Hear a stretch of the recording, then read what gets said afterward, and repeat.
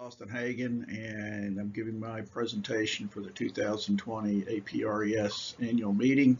Title is Yield Response of Root Knot Susceptible and Resistant Peanut Cultivars as Impacted by Nematicide Inputs, and my co-authors are Lee Campbell and Larry Wells at the Wiregrass Research and Extension Center. Root knot's always been a major issue in peanut, particularly in the southeastern part of the state, where traditionally most of the peanut acreage has been located.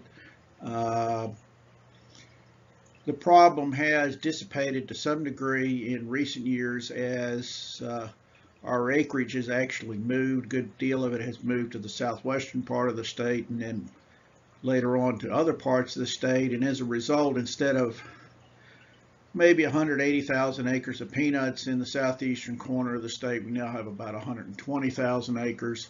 So the rotations in that area have actually improved to a greater degree, and the impact of peanut root knot nematode on yield has declined a great deal, but nevertheless that nematode is still present and still certainly capable of causing significant yield loss in some fields depending on rotation patterns. Now, historically, and I've been working in this area for nearly 40 years, the most efficient and effective means of managing root knot in peanut has been at least a 2-year out crop rotation. There, based on our rotation studies at the Wiregrass substation, there's oftentimes a substantial yield gain from a 1-year to a 2-year out rotation, either we looking at cotton or corn as a rotation partner.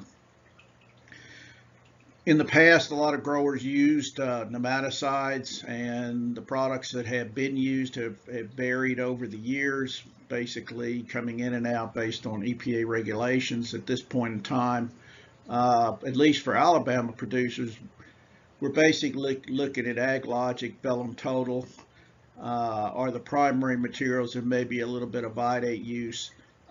We don't really use telone in Alabama, but it is used in other states. The other option, one that's a little bit newer, of course, is the use of resistant varieties. And early on, Cohen, which was the first, proved to be highly sensitive to tomato spotted wilt, so it was certainly inappropriate to grow in our area as a result of that issue. Later on, TifGuard, and then TifN high oil and Georgia-14N have been released into the marketplace, but there's really not been typically been a lot of interest in growing any of these cultivars simply because they are perceived as having substantially lower yields than the current industry standard, which is Georgia-06G. And if you look at any of the PBT trials from the Wiregrass station, where we have a 2-year out rotation, that certainly is the case. They'll yield up to 1,500 pounds per acre less than an 06G. So the growers feel that they're better off using an 06G with a nematicide than they might be in growing some of these varieties. So this study was basically set up to compare 06Gs, the TifN high oil and Georgia-14Ns in a short rotation in a location with a background healthy population of the peanut root knot nematode, and then to assess the impacts of some of our standard nematicide treatments, specifically AgLogic and Velum Total, on the performance of these cultivars. And there were a number of parameters that were monitored over the course of the studies. The studies were actually conducted from 2017 through 2019 on basically within the same tier at the Wiregrass Research and Extension Center. In 2017, it was a continuous rotation, so peanuts have been grown there in 2016. However, for the following 2 years, we were in a 1-year out rotation. Leaf spot, white mold were also monitored. Root knot damage in juvenile populations were also monitored, and yields were taken. And the This particular slide just shows out or illustrates the sources of variation in the accompanying F values for the general linear models for year, cultivar, and nematicide and any possible interactions. And to give you mainly the effects on the diseases and nematodes were either cultivar, year by cultivar, or a year. There were some other interactions that'll be that are illustrated that'll be discussed later on as well. Just to run through the diseases and then root knot damage. On the left-hand side is leaf spot defoliation. There's, again, some differences among the varieties with 06G, sometimes having a little more leaf spot defoliation than the other cultivars, also having less than TifN high oil, but overall the levels of defoliation are low, and it's unlikely that leaf spot had any impact on yield parameters, but there were some minor differences among the cultivars that were screened. If you look at white mold in the middle, there's a tendency for 06G, particularly in the first 2 years of the study, to have a little bit more white mold than the other cultivars. And on the flip side, TifN high oil and the Georgia-14N generally had, in any given year, except for 2017, similarly lower levels of white mold.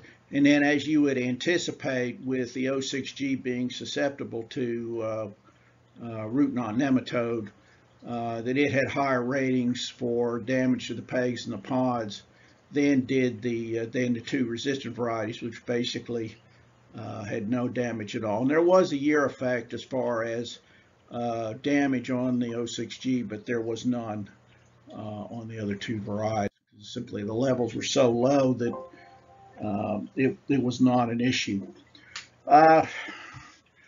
Juvenile counts did vary some by years. They were higher on the control and with the AgLogic than with Velum Total in 2017. However, and this is an issue when you always run into nematode populations, there's a lot of variation within treatments. The net result was that there really were no differences in populations in 2018 or 2019, regardless of the nematicide treatment. And finally, year cultivar and nematicide effects. As I mentioned, there was a difference in the rotations, and those differences were illustrated in the yields by year, with 2017 having a continuous peanut rotation, having lower yields than in 2018 or 19, which is pretty consistent with any of the work that rotation work that is done with the Wiregrass Research and Extension Center, showing that the 1 year out rotations are usually yield about 800 pounds, 600 to 800 pounds more than continuous peanuts at that location.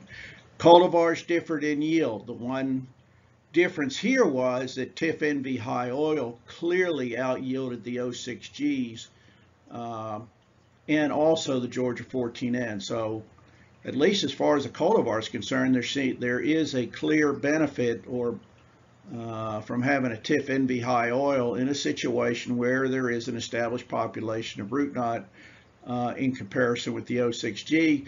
And a little bit of a surprise, because I know in some of the individual year data there were some differences in yield among these treatments, but overall, over a 3-year period, and there were no significant interactions between treatment and cultivar, or cultivar and year, in that basically the nematicide did not increase yield at this particular location over the 3-year study period. So it looks like, as a result, the TifN high oil was definitely the way to go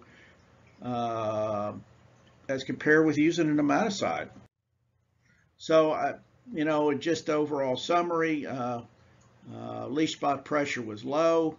06G had a little more than the other two cultivars. We've known that those two resistant varieties do have a little bit better disease resistance package than an 06G. It also generally showed up with white mold. The root knot cultivars are nicely resistant, didn't have any pod damage. The level of damage wasn't that great except in 2018 on the 06Gs. So there is some year-to-year variation even on an 06G when grown on the same site. Rotation did have an effect. As I said, the 2017 was a continuous peanut as compared with the 1 year out rotation. But in the TifN high oil definitely produced really good yields in a situation where there was moderate nematode pressure, and the nematicides just did not do the job. So it looks like, you know, we need to look a little more at maybe some of the newer varieties. I know there's some more resistant varieties coming down the pike, and if they start having yield potential closer to that of 06G in a no pressure situation, I'm sure that growers are going to look a lot more at them in a nematode pressure situation, because they know that they're going to yield fairly well in those settings. The TifN high oil in Georgia-14N generally were very similar as the level of diseases that showed up, but certainly the TifN had the edge on yield, and it just overall lower cost option for producing peanuts in a nematicide situation with the TifN high oil as compared with using one of the nematicides.